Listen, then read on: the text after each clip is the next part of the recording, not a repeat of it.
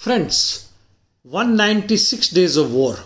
There have been many changes, especially in north and east Ukraine, as far as ground positions are concerned. Let me start from the north. The Ukrainian counteroffensive on Kharkiv region has yielded some territorial gains to them. They have encircled Balakleya and occupied Verbovka and Yakovenkovo in northeast of Balakleya. Moving forward from there to Volkhovo Yar. As far as Volkhovo Yar and Balakleya highway are concerned, this is almost under the Ukrainian fire control.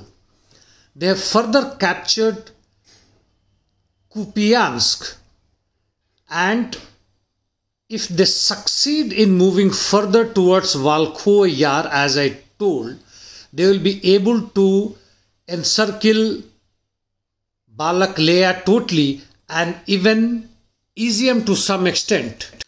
As of now, for this success, Pentagon may tap its own back, as they were planning it since long, and since mid-August they were amassing weapons, accumulating them in Balakleya and Chugaev regions. It's not that the Russian forces did not foresee this, but they somehow failed.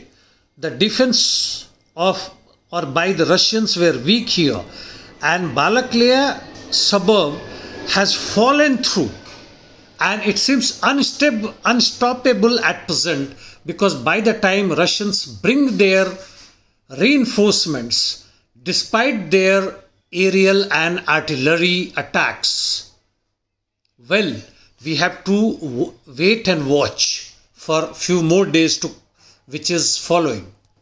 The Ukrainian counteroffensive in north started from both sides of Izium and even south of Svatogorsk. While Russian forces have started the offensive towards Salto, which it seems they have almost captured. Coming to east, Russian forces have captured some important territories like Novopol between Donetsk and Velikaya Novosolkoye, while Kodima has been totally cleared by them, and Mayorskoye is under attack to reach rear of Bakhmut. They have even advanced north of Gorlovka, and Bakhmut, a tough defense as far as Ukraine is concerned, is under immediate threat. In Donetsk region, DKAD area near Pesok, the Russians have advanced and fight is on for the Donetsk ring road between Pesky and Pervomaisky, which seems to be almost a month's old war, and it seems that Russians are on the verge of taking it over, if not already taken over. ISW on its part has noted that Russians have gained incremental or managed incremental gain in south of Bakhmut. Rest of the east front in Ukraine, the battle is on and heavy shelling continues from the Russian sides. Coming to south, the Kherson counteroffensive seems to have come to a standstill.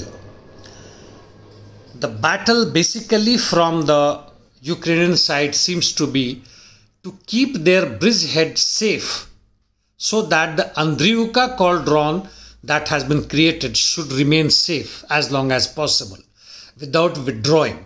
The reinforcement, as far as they are concerned, they still have, as information suggests, enough reserve, but without much of the lethal weapons like tanks, artillery, etc.